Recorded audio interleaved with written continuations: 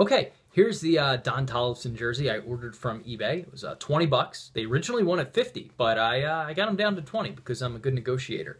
Here it is. It's Sports TV on the front.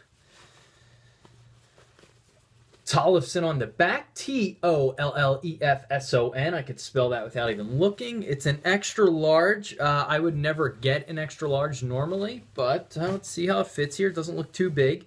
Let me do this first.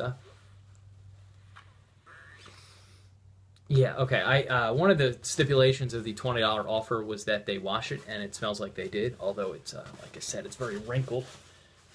Put it on here. Actually, it doesn't fit too bad. I would never buy an extra large, but it's not too bad. And here's the back. You can see the Tolly there.